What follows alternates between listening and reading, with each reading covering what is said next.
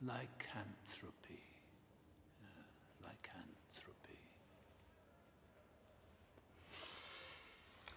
I contracted the disease, if that's what it is, in India and the Hindu Kush. The natives directed me to a cave high up in the mountains, where, according to legend, lived a strange creature, a very strange creature.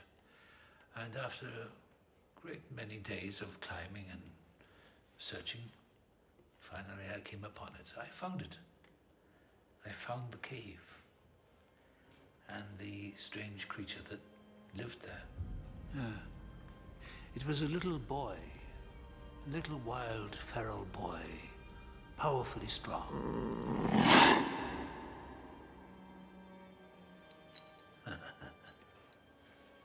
Who suddenly attacked me and bit me. So I returned to my hunting companions in the valley below, thinking I'd been made the butt of a joke. I soon discovered otherwise.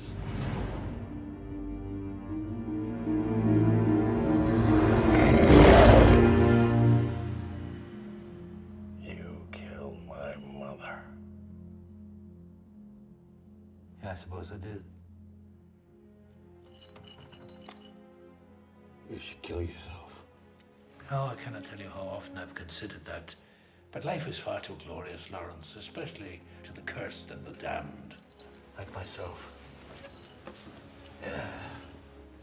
Every night of the full moon, for many years, I've been locked away in that crypt by Singh, my faithful servant. 25 years. Then she came, didn't she? Hot and burning like the face of the moon. Gwen. Yeah, she would have taken your brother away from me, and they would have both vanished into the night forever. And although I was resigned to it, the beast in me was not. And Ben, you understand, had come to tell me that he was quite resolute in his decision to leave Talbot Hall for